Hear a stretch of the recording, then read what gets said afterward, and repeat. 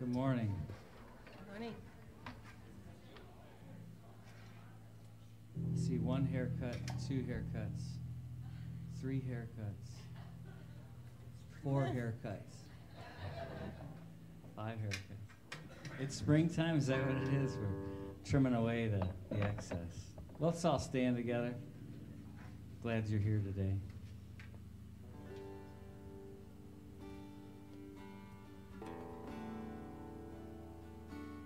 Psalm 108 says, "This is the day that the Lord hath made, and he gave it to you." Amen. He gave it to me. Let's pray together. Father, we come before you today in this place on Gate Street. We are thankful for what you have given to us. We honor you today. We woke up today to worship you, to hear about you, to learn of you, and to sit at your feet. We come with joy in our hearts in Jesus' name. Do you agree? Amen.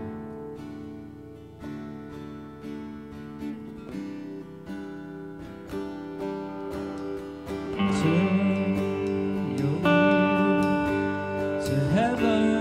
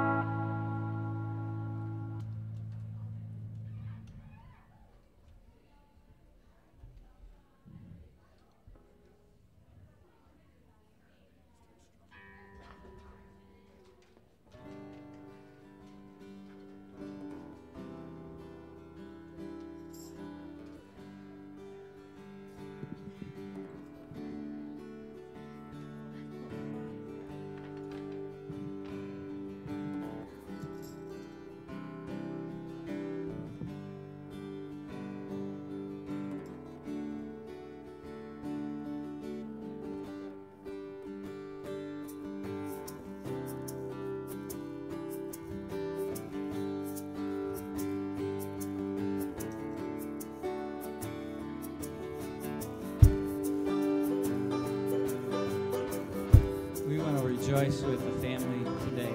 I got the email and the text last week, but Daryl and Susan Glenday are proud new grandparents to another one. Amen. I'm sorry I don't remember all the names and all the numbers, but that's a guy thing, right? We're just glad that the grandbaby's healthy.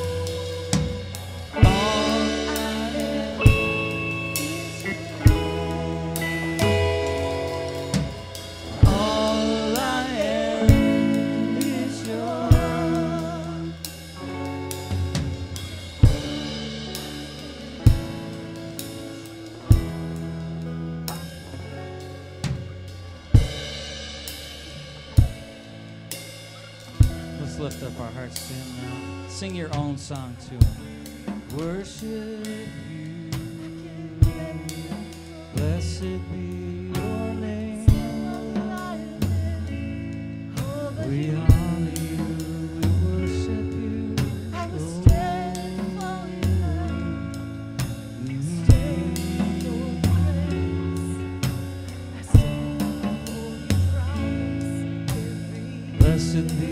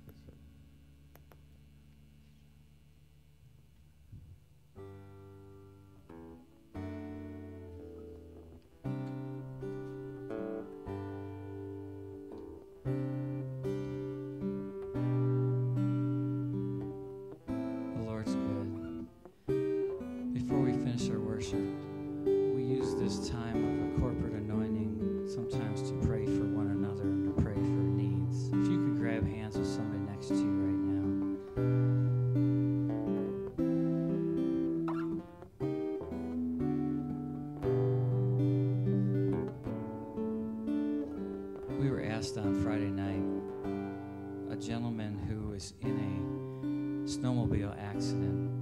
We actually had 2 separate incidents this year of critical snowmobile accidents. And Frankie submitted a request for a gentleman whose name, again, is Dean. And we're praying for Dean for full recovery.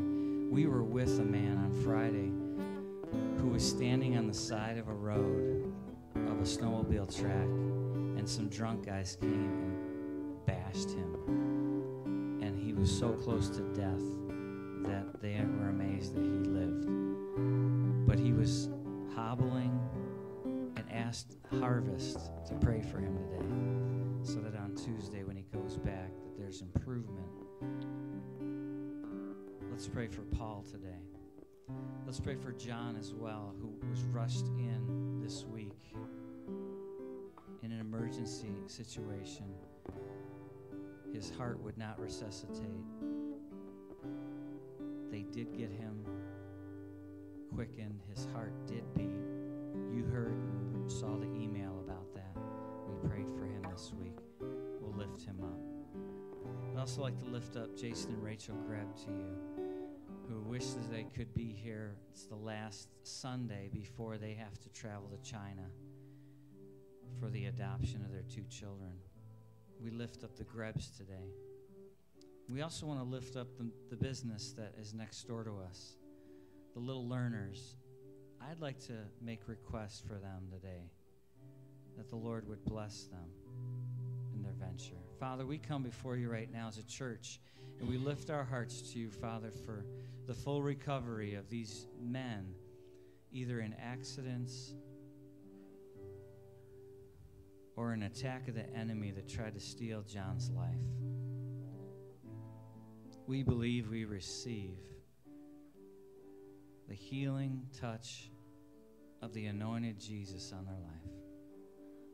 We still believe in miracles, Lord. We believe that you're able to do what man cannot do. And it comes by corporate faith. It comes by us coming in agreement. Wherever 2 shall on earth pray as touching anything and agree, it shall be done for them of my Father which is in heaven. And as we're praying for healing, Lord, I pray over this prayer cloth for Alan's mom, in the name of Jesus. Quickening power. Yes. Jesus. Let your anointing flow to these men and women. Let your anointing flow to these families. Put a cloak of protection on the Grebs as they travel and on their children. Cause there to be such a great testimony of your goodness to them, God. Perfect what concerns them. They wish they could be here with us today so we could have prayed over them. But the urgency of their travels have made it impossible. Be with them, Jason and Rachel, and Lisa, Jason's sister.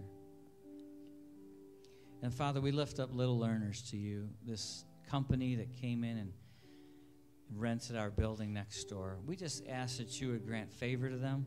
We ask that you would cause the neighborhood and people to learn about this business so that they would prosper. We give you thanks and praise in the name of Jesus. Amen. Amen. You may be seated. Before we dismiss the kids, we're going to do a special song that we want to dedicate to our friends, Gordy and Verla Harrell, with us today. Would you welcome Arden's parents with us today?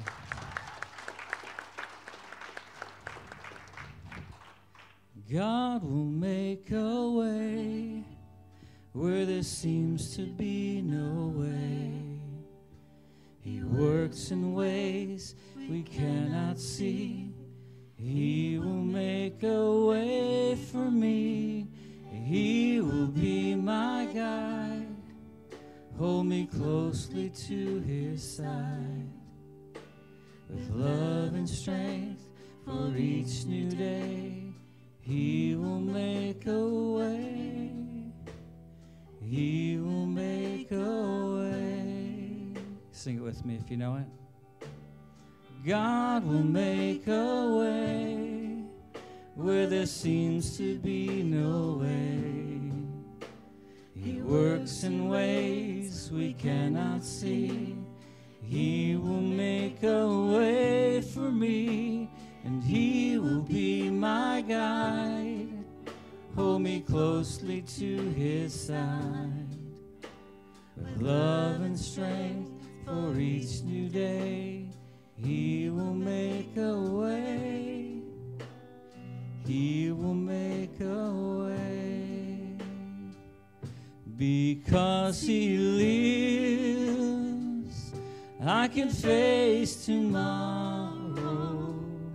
Because he lives,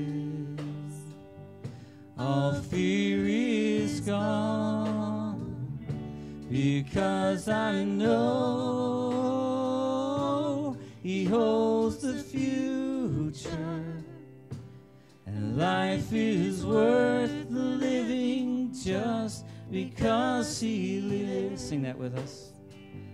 Because He lives, I can face tomorrow.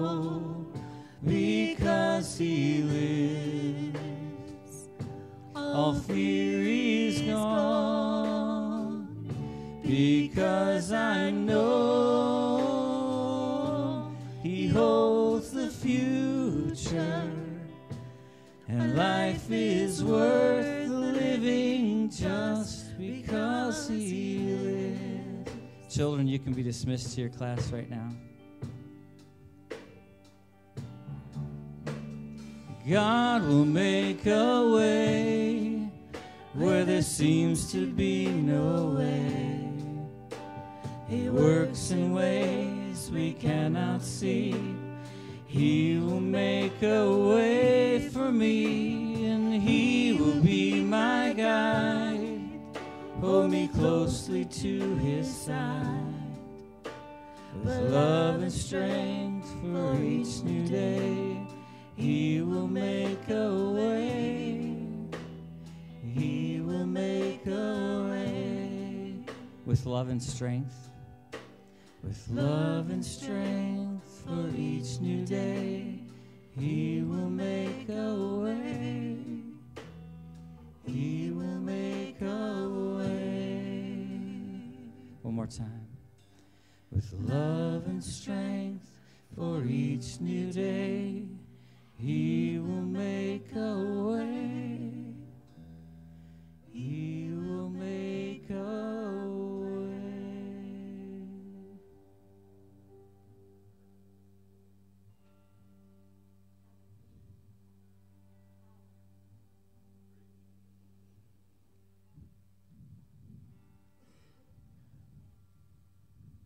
He will, won't He?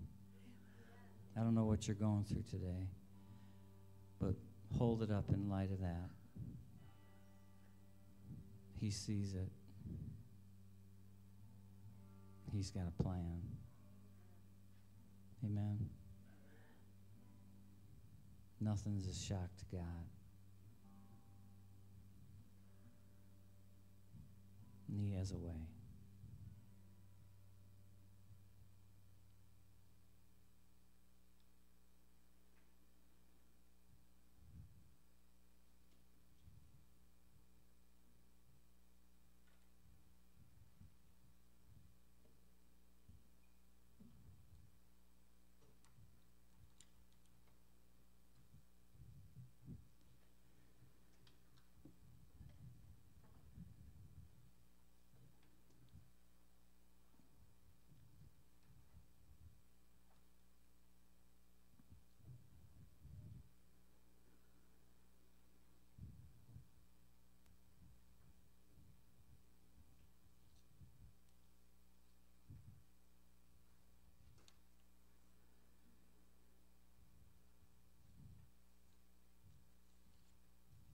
We're going to do things a little different today. We're going to save our offering to the end of service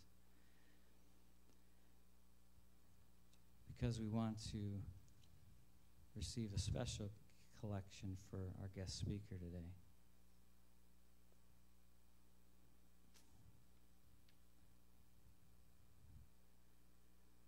I'll save the announcements as well for the end.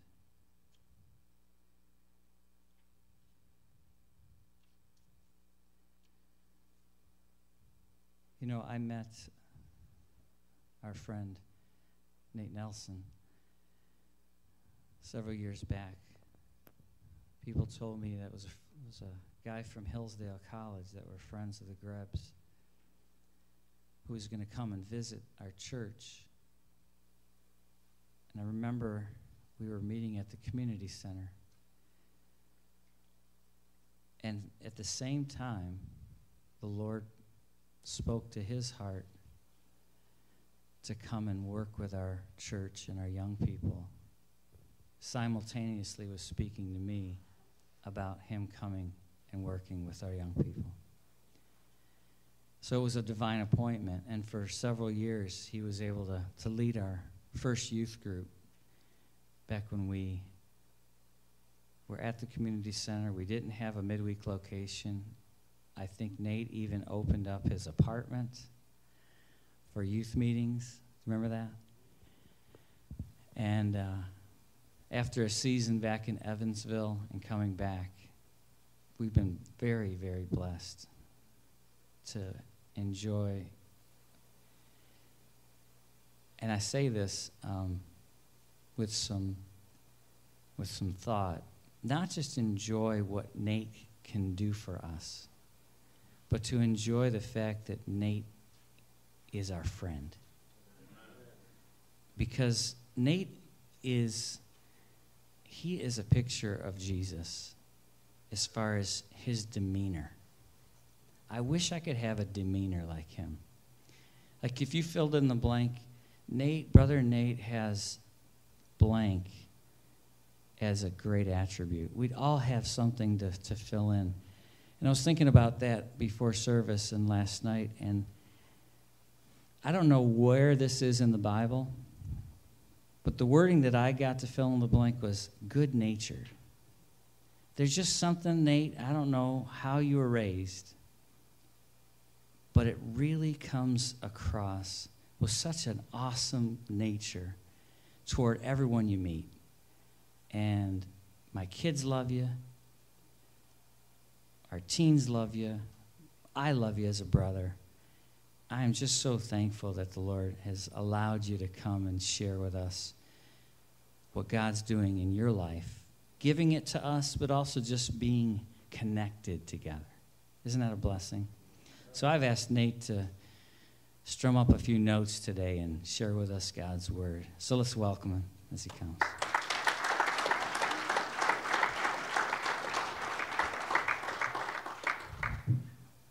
Oh, man.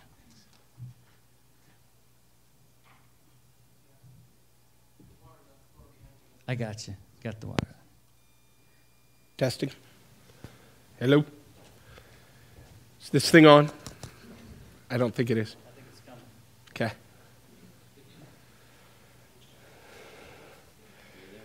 Okay. Wow. There it is. Thanks for making me almost cry while I'm trying to get ready to give a sermon. I appreciate that. Thank you for the words, though. Seriously. Okay. Let's do this thing.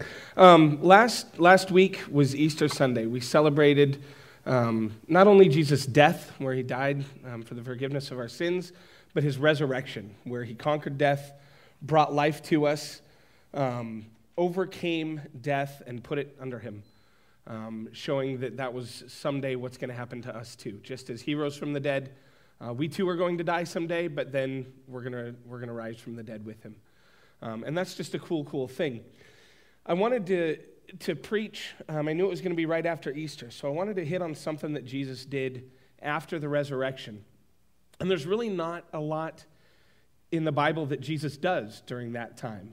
There's a few weeks where he appears to a couple of disciples, but he doesn't preach a whole lot. He doesn't do many healings. Sort of that part of his ministry is done. What he does is reconnect with his disciples and the people that he was close with. The first thing he does after coming out of the tomb is he meets Mary Magdalene. She's there at the grave. She doesn't recognize him at first, but when she does recognize him, he simply says her name. He says, Mary. And she looks at him, and when he says her name, she recognizes him as Jesus. And she's been told he's come back from the dead, but she sees him and knows it's him. And he tells her, don't touch me yet. I have not yet been to the Father. I've still got to go to the Father and then come back to you. So you can't touch me just yet. She wants to come up and give him a hug, and he says, it's not time for that. But go into Jerusalem and tell the disciples that I'm going to come see them. He gives her a word to have an expectation that he's coming to them. So before they even see him, they get word, not only is he alive and risen from the dead, but he's coming to see them. Wait for me, I'm coming. He then reveals himself to two disciples walking along the road to Emmaus. And again, they don't recognize him either. And they're like, have you heard about Jesus who died, and now they're saying he's risen from the dead? And he says, you have simple hearts. Let me show you about the Messiah. And he reveals what the Old Testament says about the Messiah. He talks about Moses, he talks about the prophets, and the rest of the Old Testament scriptures, and he says, this is who the Messiah is, according to the Old Testament. They invite him to come have dinner with them. He breaks bread with them, but he doesn't have wine, which is telling, because at the Last Supper he said, I won't have wine with you until I eat it, and until we have this food again in my Father's fellowship, in the final kingdom. But he does break bread with them, and he eats with them. And then they figure out who he is. As soon as he eats bread with them, they figure it out, and then he disappears. God. Awesome sense of humor. He then comes to the 11. They're in a locked room, and they're waiting for him, and he just shows up in the midst of them. He says, touch me. See who I am.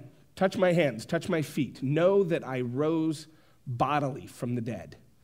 I'm not a figment of your imagination. I'm not a trick of the light. I'm not a bit of undigested cheese. I'm the Lord Jesus Christ, and I'm here, and I'm with you bodily, physically. Here we are. When he meets up with them, he says, peace be with you. And this is something he says almost every time he encounters the disciples. He says, peace be with you. That's the first thing he says to them.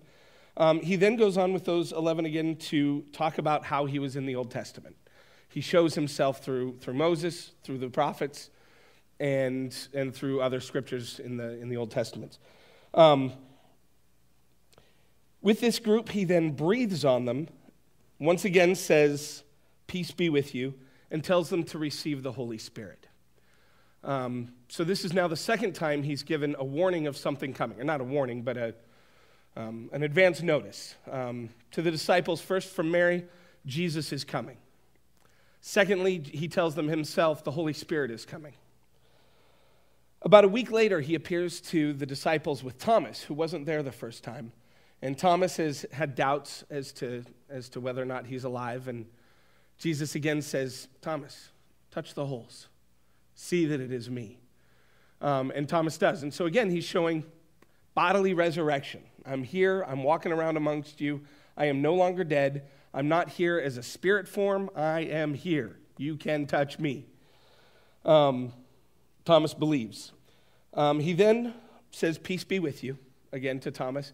And then he tells about future believers. He says, blessed are you because you have heard. Blessed even more are those who have not heard and yet will believe. So there's this progression that he tells people to expect. I'm coming back. The Holy Spirit is coming. There will be future believers, and they're going to be blessed. Last thing he does, one of the last things, is has a little breakfast with some of the disciples. He's on the shore waiting for them. They're out fishing. They don't recognize it's him. He says, are you catching anything? They say, nope. He says, throw your net on the other side. They throw it over, haul in 153 fish. Peter says, it's the Lord. And he runs into the water, goes up onto the shore.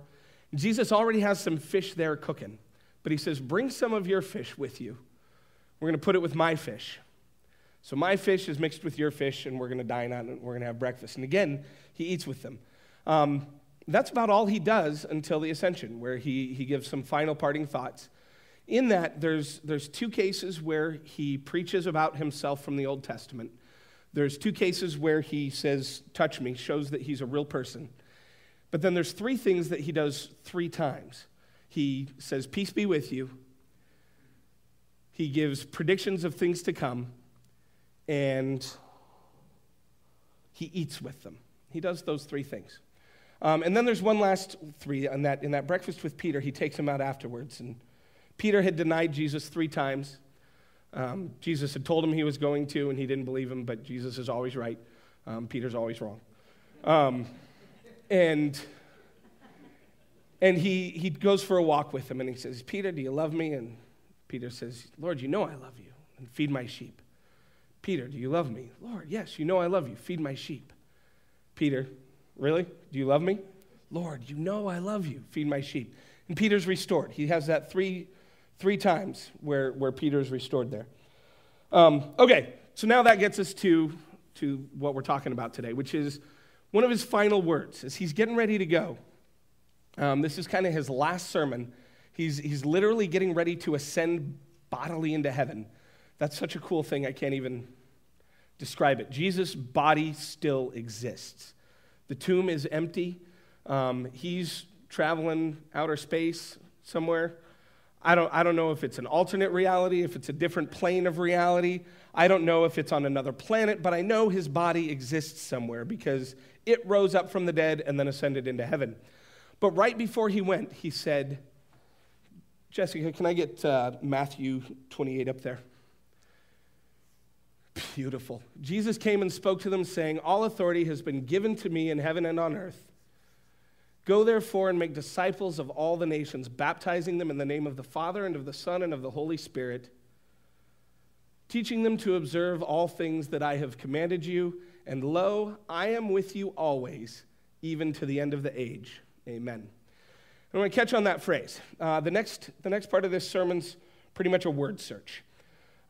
This is phrases of I am with you, or the Lord was with them, or the Lord was with him throughout the Old Testament. Because these are all Jews. These guys were raised on the Old Testament scriptures.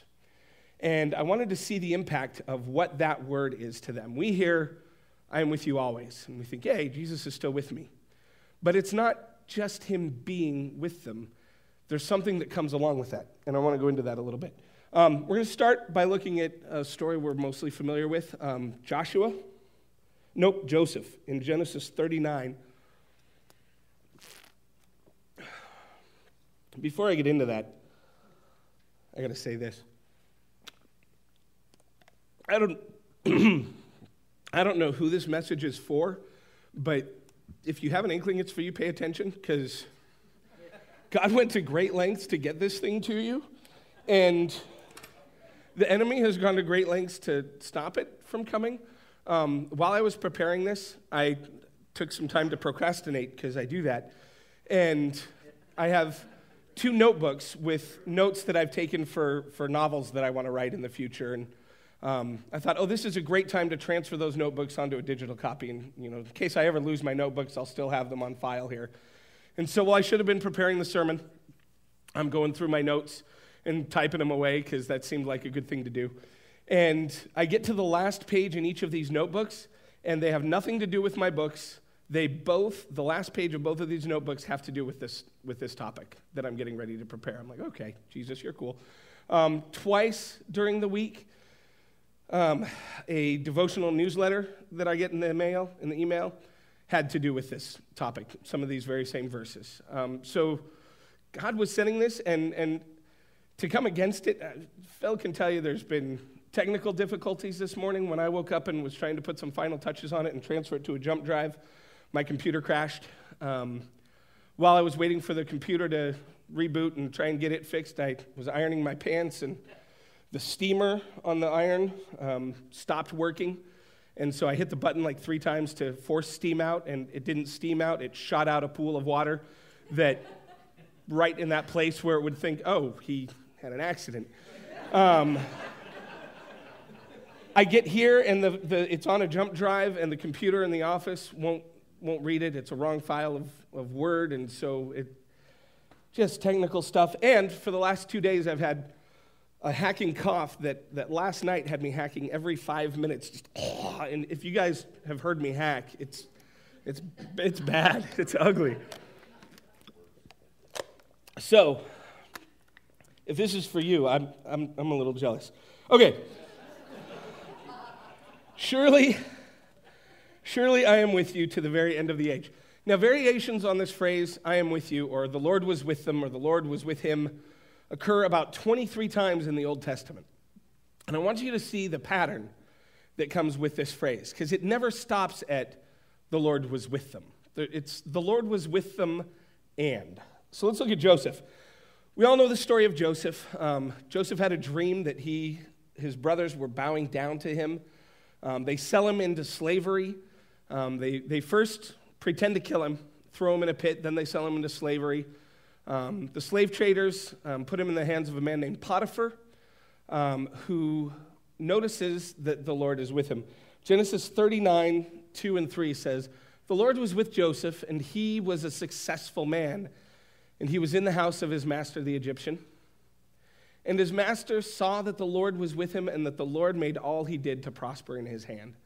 The Lord was with him, and because of that, he was a successful man and prospered in all he did." So this guy says, you have control over my house.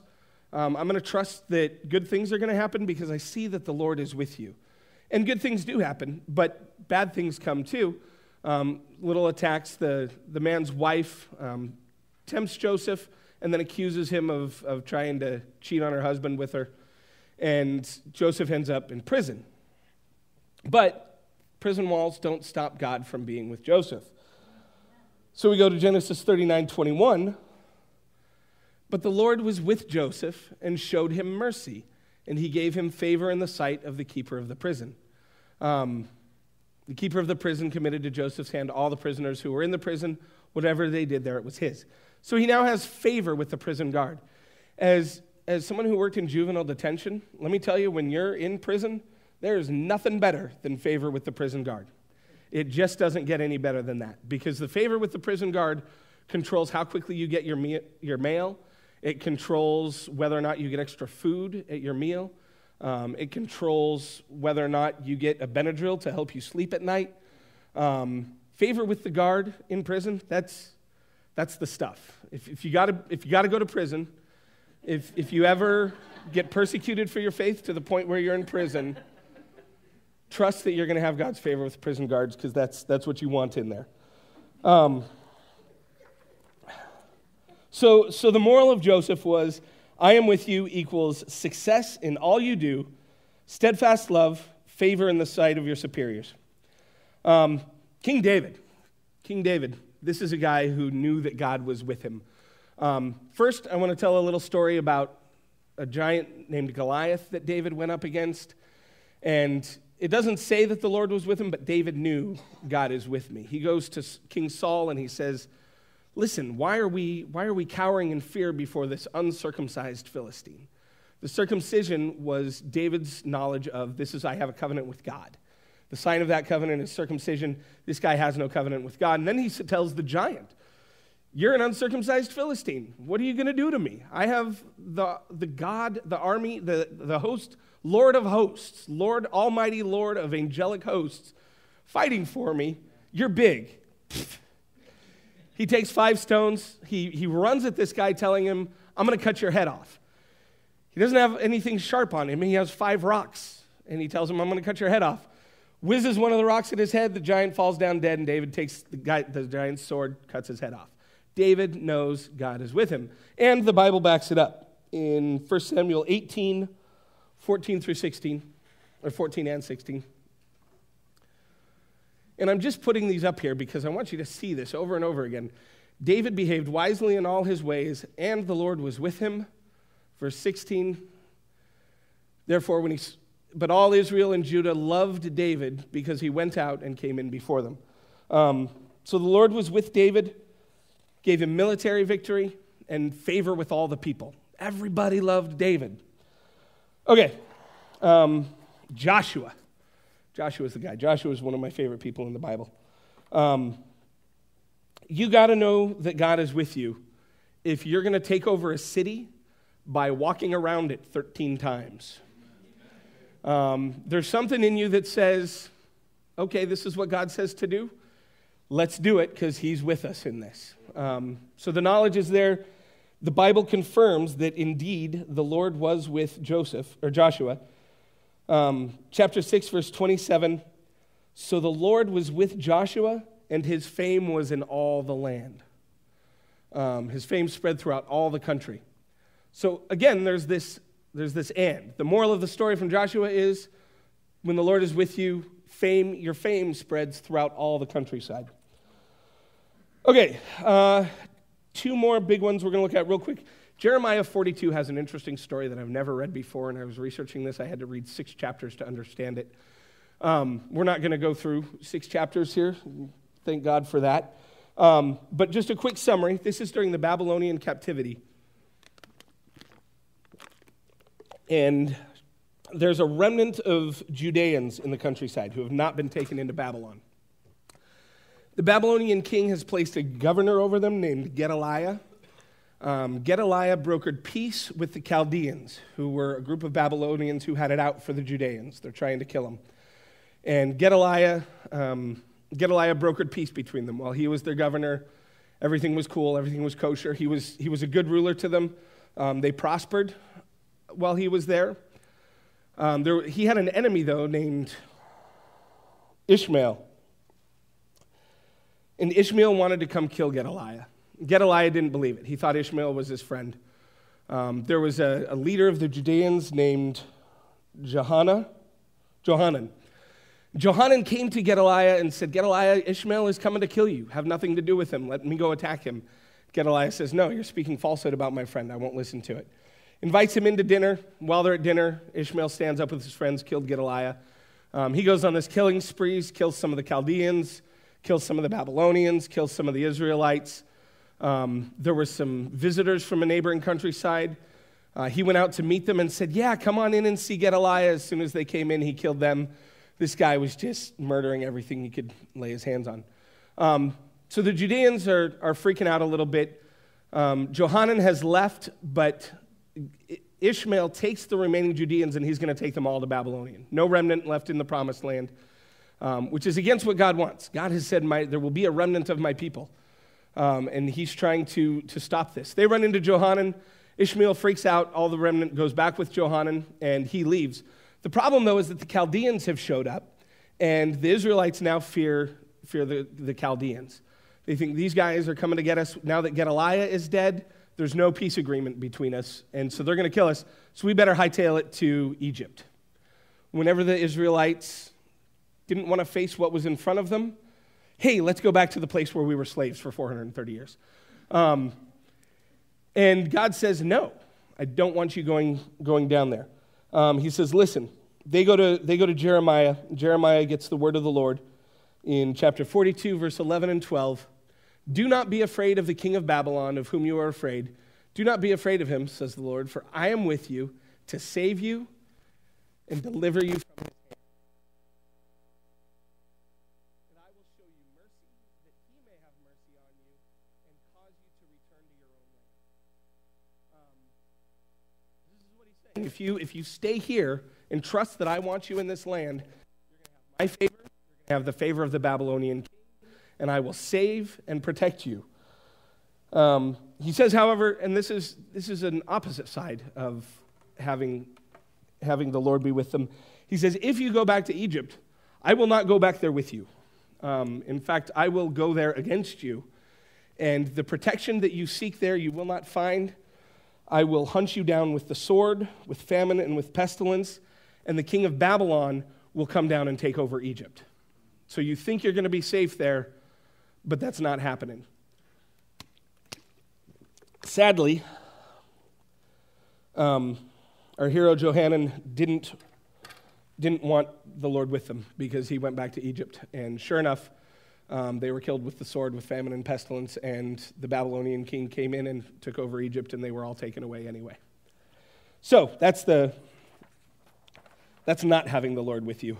But had they done what the Lord had said and had his presence with them, salvation, deliverance, mercy from your enemies, and a land to call your own. There's always an and. One more major one we're going to look at, Haggai 1:13 and 2:4.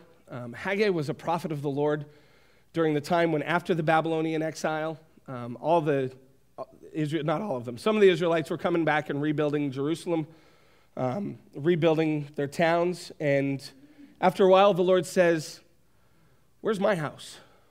I'm looking around and you guys all have houses. Where's my house? And it's interesting, I don't think God cares about the house, except that for the Israelites, the house was where God was with them. The temple, for them, was where God's presence dwelt. Without that house, he wasn't with them. I want to look at what the situation was in the land that the Lord describes through just a series of verses here in Haggai's just 2 chapters, and he addresses this all the way throughout. In verse 6, chapter 1, verse 6, he says, "You have sown much and harvested little. You eat, but you never have enough. You drink, but you never have your fill. You clothe yourselves, but no one is warm. And he who earns wages does so to put them into a bag with holes." Everything that you touch, it just never works out right. Never works out right. Car's not working, you got a hole in the roof, not quite enough food, can't get the food that you want, you're always thirsty. You're alive, but just barely making it. Verse 1-9, he says, "You looked for much, and behold, it came to little, and when you brought it home, I blew it away." Verse 10 and 11, "The heavens above you have withheld the dew, and the earth has withheld its produce. And I have called for a drought on the land and the hills, on the grain, the new wine, the oil, on what the ground brings forth, on man and beast, and on all their labors." Whatever you put your hand to is going to be subpar in all things. Chapter 2, verse 15 through 17, "Now then, consider from this day onward, before stone was placed upon stone for the temple of the Lord, how did you fare? When once came to a heap of 20 measures, there were but 10. When one came to the wine vat to draw 50 measures, there were but 20. I struck you and all the products of your toil with blight and with mildew and with hail." Verse 19, "Indeed, the vine, the fig tree, the pomegranate, and the olive tree have yielded nothing." So it's a pretty sad state of affairs, but there's good news for these guys under Haggai. The word of the Lord comes to them and simply says, "I am with you." Once they start building this temple for the Lord, he says, "You're working on my house, I am with you here." In chapter 2, verse 4 and 5, God says, "Yet now be strong, O Zerubbabel," he was their leader. "Be strong, O Joshua, son of Jehozadak, the high priest. Be strong, all you people of the Lord. Work, for I am with you, according to the covenant that I made with you when you came out of Egypt. My spirit remains in your midst. Fear not." You don't have to fear when I'm with you. And let's see what's going to happen. In chapter 2, verse 7 through 9, he says, "I will shake all nations, so that the treasures of all nations shall come in, and I will fill this house with glory. The silver is mine, and the gold is mine. The latter glory of this house shall be greater than the former, and in this place I will give peace." From this day on, he says in verse 19, "I will bless you." So for the Israelites under the prophet Haggai, the moral of the story is, "I am with you" equals a reversal of fortunes. What was not quite enough becomes glory-laden blessing, and not even the glory that you're accustomed to, a greater glory. All the silver and gold is mine, and with it I will bless you.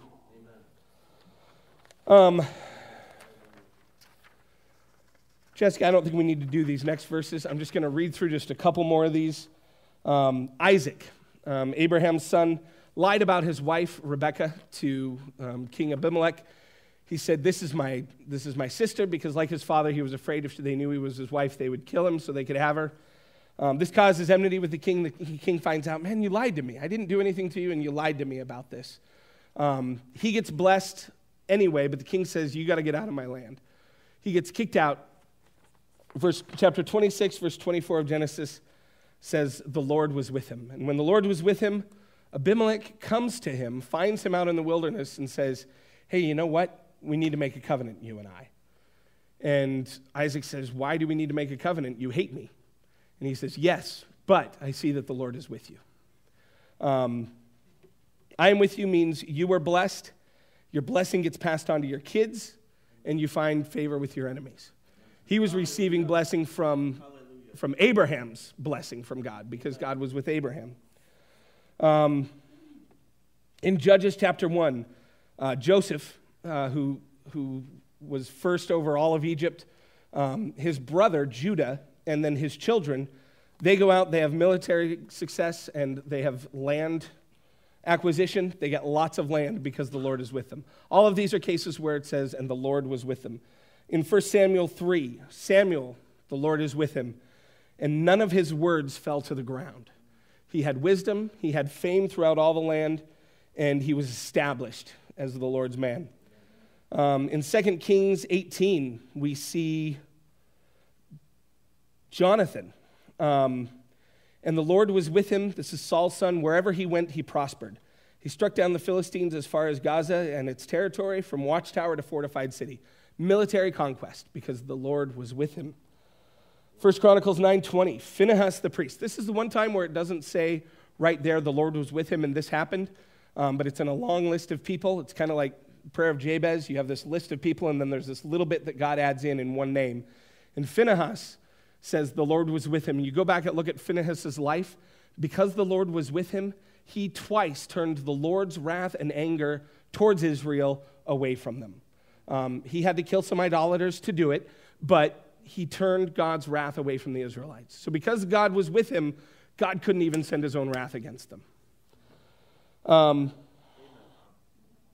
last one, 2 Chronicles 17, the Lord was with Jehoshaphat. Jehoshaphat was a king of Israel. Therefore, the Lord established the kingdom in his hand, and all Judah brought tribute to Jehoshaphat. And he had great riches and honor. His heart was courageous in the way of the Lord. And furthermore, he took the high places in the Asherim out of Judah. So the Lord being with Jehoshaphat meant he had riches, he had honor, he had courage, he had strength, he had success, and he accomplished the Lord's will. Amen. This is, as far as I can tell, that's every account of the Lord was with him, or the Lord was with them, or I am with you, says the Lord, in the Old Testament. This is what the disciples standing on this mountain with Jesus a couple weeks after he rose from the dead is going through their minds when he says, I am with you.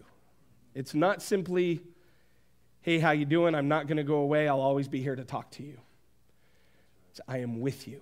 Amen. And there was weight behind those words because every single case in the Old Testament of the Lord being with someone carried with it fame, success, land, accomplishment, military victory, protection, safety. There was never a time where the Lord was with somebody and there weren't blessings that shone forth from it. Amen. Give me a second here. Okay. New Testament. It only shows up 4 times. 2 times it says the hand of the Lord was with somebody, and I think that's a different thing, so we're not going to look at those. The first time, not in book order, but in chronological order, is in John 16:33. This is the Last Supper. Jesus is giving his disciples his last words before he goes to die and get resurrected. And he says in John 13:33, little children, yet a little while I am with you. You will seek me, and just as I said to the Jews, so now I also say to you, where I am going, you cannot come. I'm sorry, did I say 16? I meant 13. John 16:33 is my favorite verse in the Bible, and so that just comes out. John 13:33, he says, I am yet a little while I am with you. This is a sad I am with you. I'm not going to be with you for much longer. Peter, you're about to deny me three times.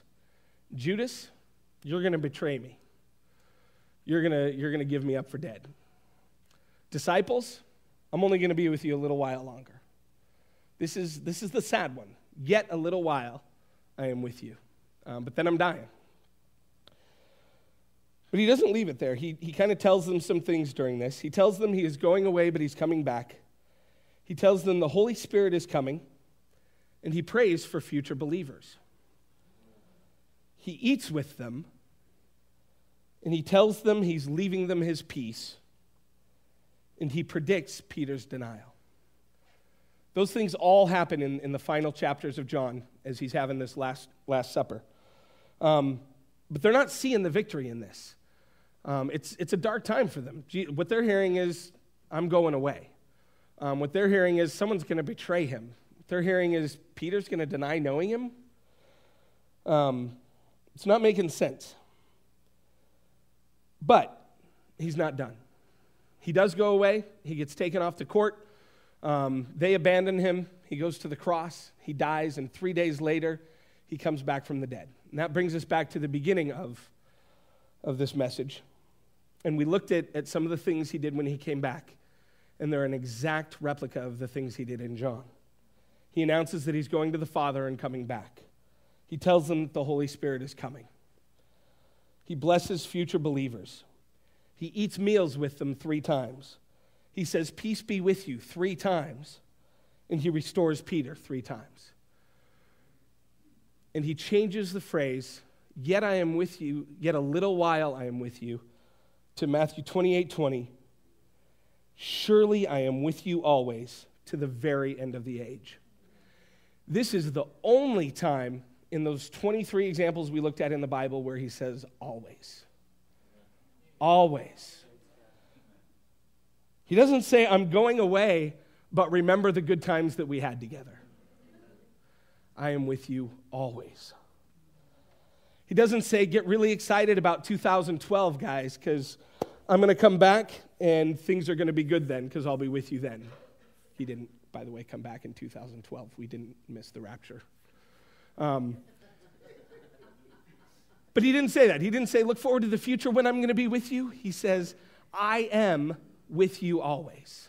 Amen. He's about to leave and his body's going into heaven and he's telling them, I am with you always. Always, always, always. When the world is flooded and you're in an ark, I am with you. When you're in the pit of a lion and it wants to eat you, I am with you. When you're in a fiery furnace that's really, really, really hot and torching people who are just coming near it, I am with you. When you're eating, I am with you. When you're sleeping, I am with you. When you're witnessing, I am with you. When you're walking through tough times, I am with you.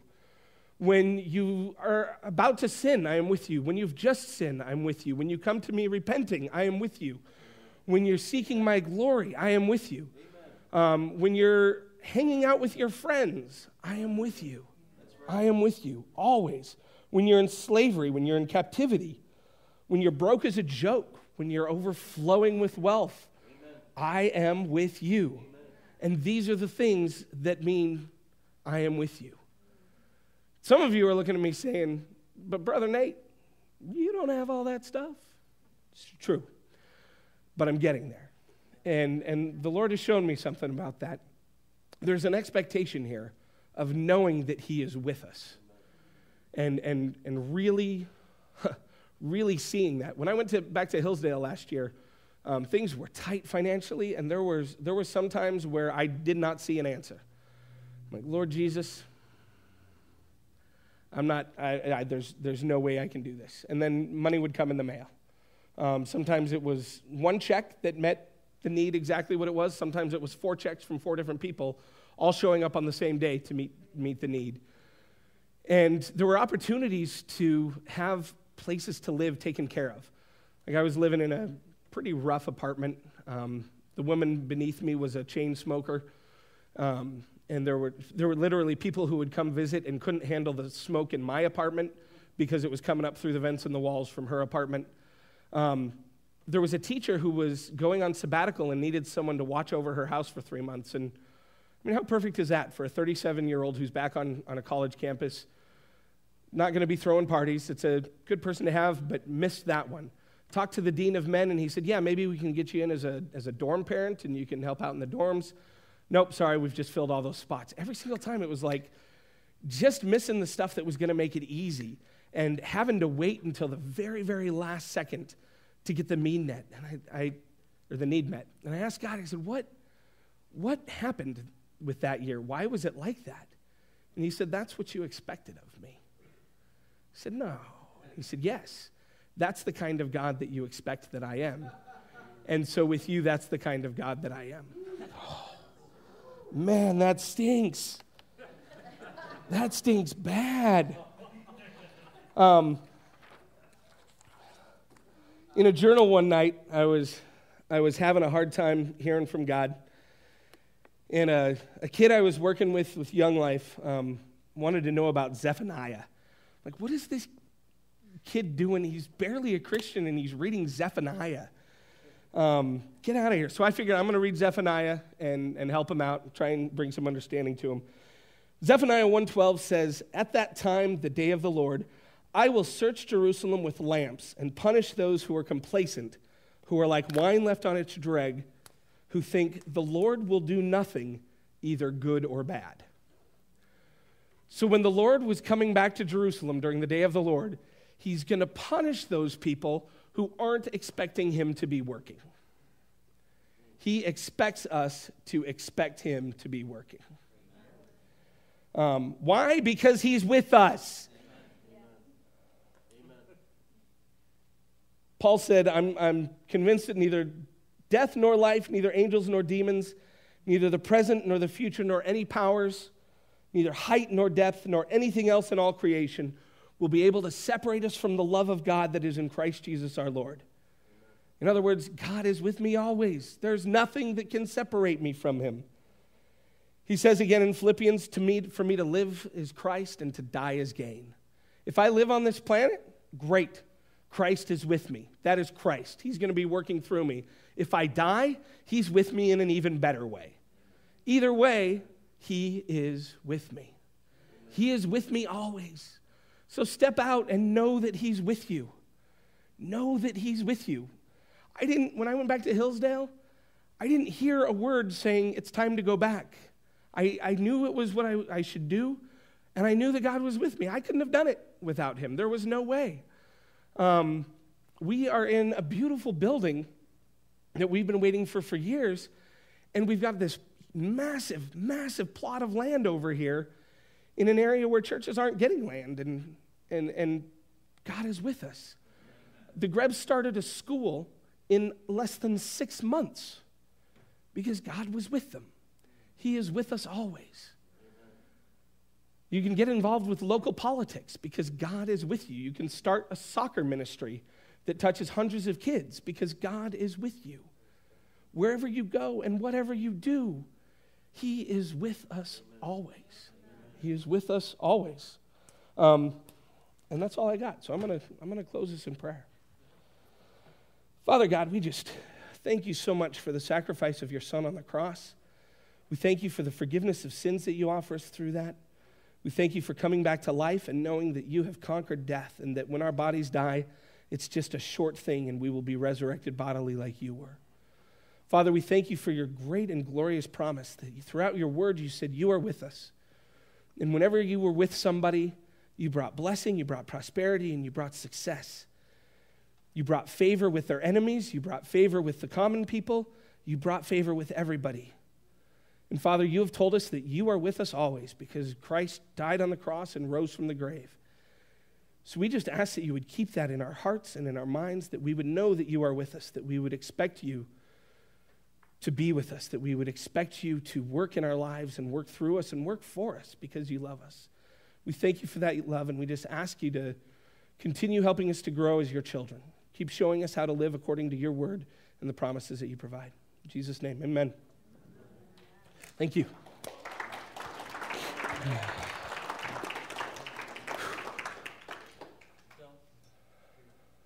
1, 2. Worship team, come on back up. Ushers, if you'd attend to our folks.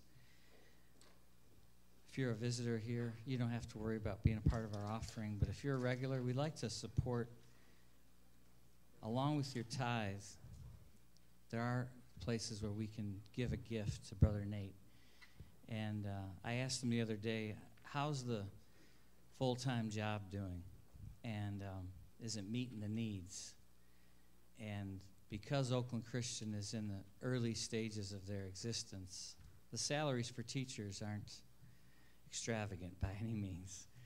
So anything that he's able to receive as a blessing from Harvest is gonna touch him. So we'll pray over that in just a minute. As you're preparing, we're going to prepare for a closing song as we finish up our service today.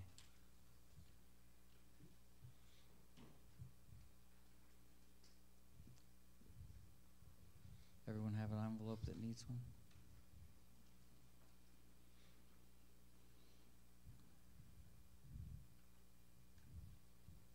You can start playing, Joe, whenever you want.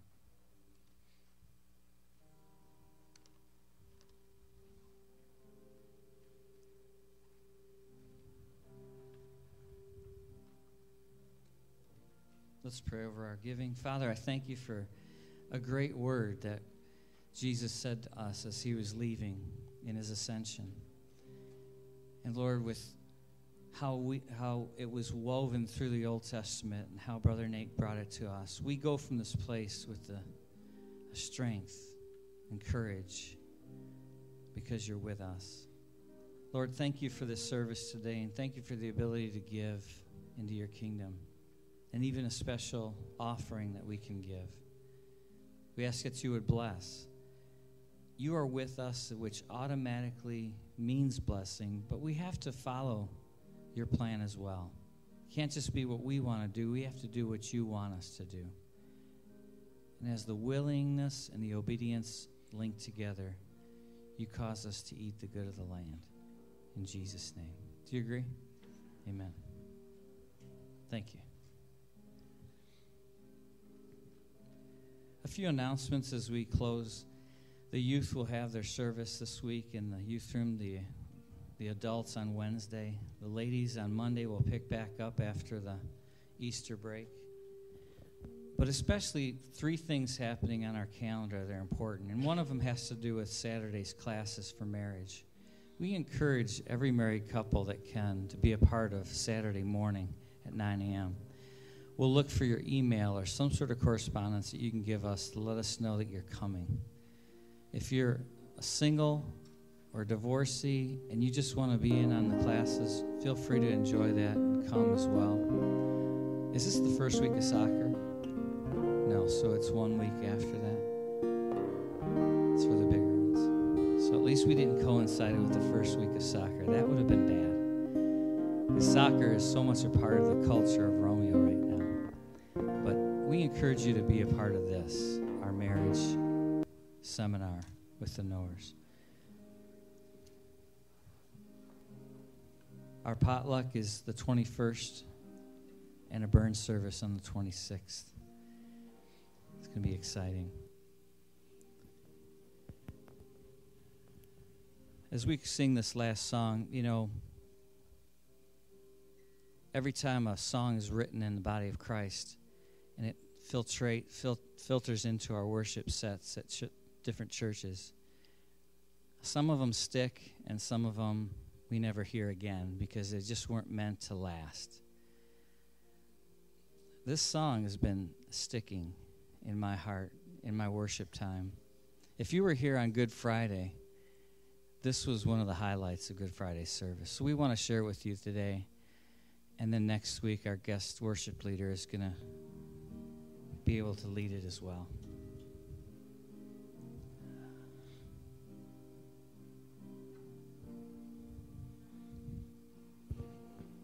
Do you have these words, Jess, to this song? I think you can find it from Friday, possibly.